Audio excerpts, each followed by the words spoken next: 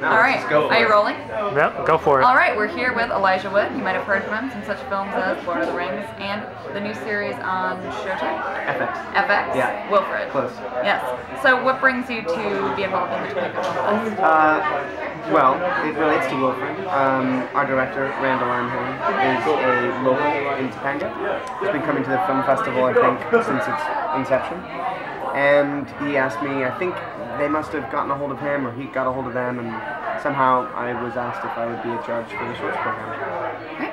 And so you were a judge for the shorts program. Have you ever been a judge for a film festival? I have, and funnily enough, the only other time I've been a judge twice, and one of the only other times I've been a judge was actually for a shorts program, and for a festival that was just shorts. In Australia.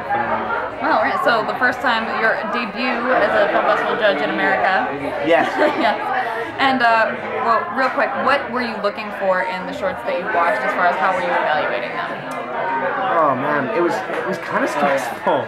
It's sort of a stressful thing when you're watching a series of films, and we had to pull out of them, actor, director, best short, and there may have been one other category, and so it's a lot to consider, and it's a tough thing to be a judge, to ultimately weigh in and sort of decide the best of something when everything else has merit. We have to go now?